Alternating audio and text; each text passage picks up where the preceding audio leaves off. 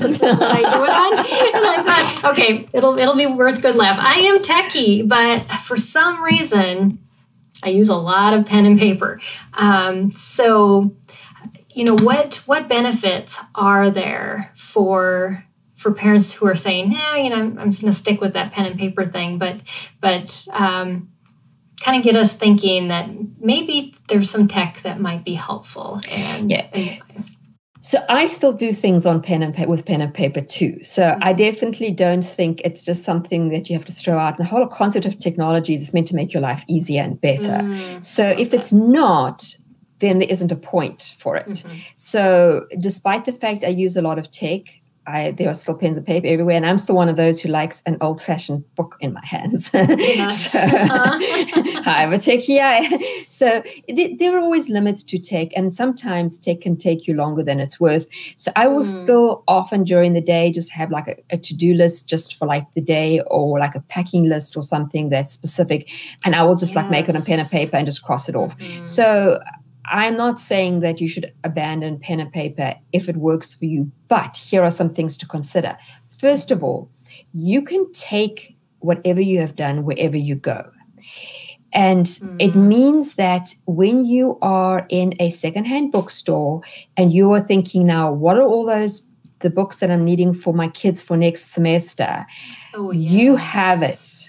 Because if you've got everything synced and you've got apps and on your phone that sync up with me, because I prefer to work on my desktop. I'm getting old, my eyes are older. But it's still nice to have those apps. So when I'm out and I'm thinking about it, I'm like, I can still access it. Yeah. If you've got everything planned in pen and paper and you weren't expecting to stop at that place or whatever it is, and you didn't take it with you, you now can't remember now which Saxon was I needing or whatever it is, it's portable because it's all on your phone. And I just use it for my shopping lists. Just my ordinary grocery. I use a thing called AnyList, which by the way, this is not directly homeschool organization, but seeing as everybody has to eat, I know there are other apps. Exactly. I think AnyList is just on iPhones, but you get other ones and they're free. I mean, everything I'm telling you about tonight, by the way, is free. They may have paid plans, but I'm a big believer in free.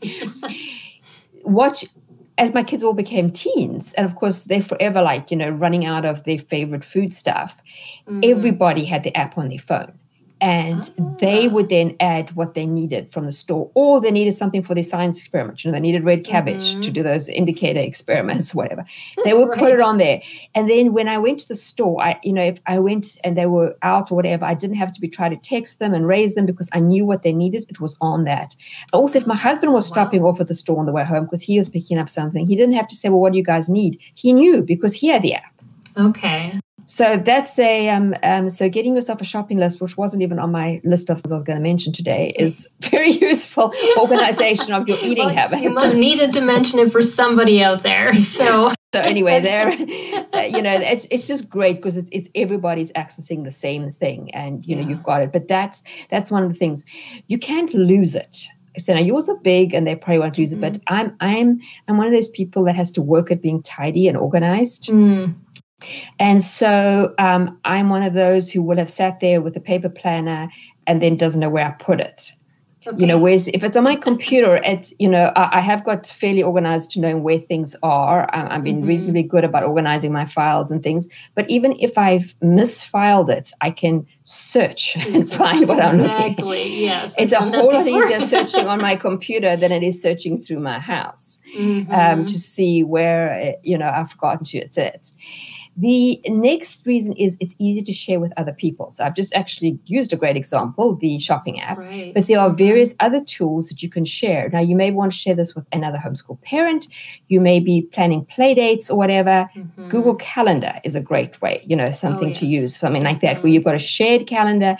But there are many of these, almost everything I think I'm talking about today is you can actually share with somebody else.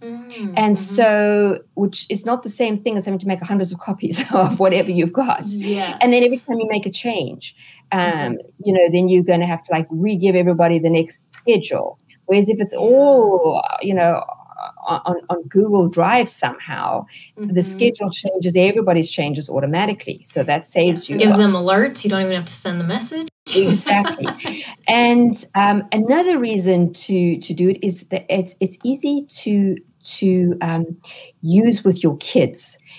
So as they're getting older and you wanted to share a schedule with your kid, like you planning out their week for them, or you wanting them to share their week, you can share with each other. Now, obviously, if you've got a 5 or 6 year old, I hope they don't have phones, and that's not the idea at this point. But as they're getting older, is that you can actually you could work with them, and it's easy to share.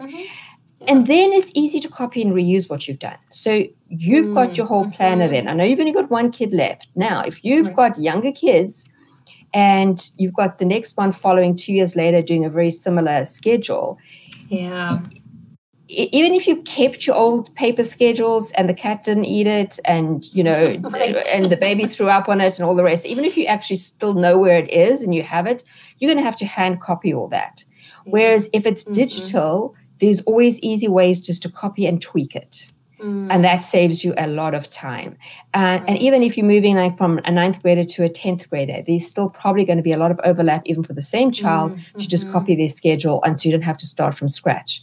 So I find that a lot of what I do, I'm copying old things and just tweaking. Even when teaching at co-op, I reteach the classes. I just go and find my old schedule. All I have to do is change the dates. I don't have to redo anything. It's all there, and I had it planned out. And if I want to change up something, I can, but it's in front of me. So those are some of the reasons that I would suggest that you consider moving away from paper. And if those aren't good reasons for you, then you probably need to keep the paper, but because I agree. Sometimes, honestly, it's quicker and easier to do the paper. So, if none of those reasons applies, then don't change what you're doing.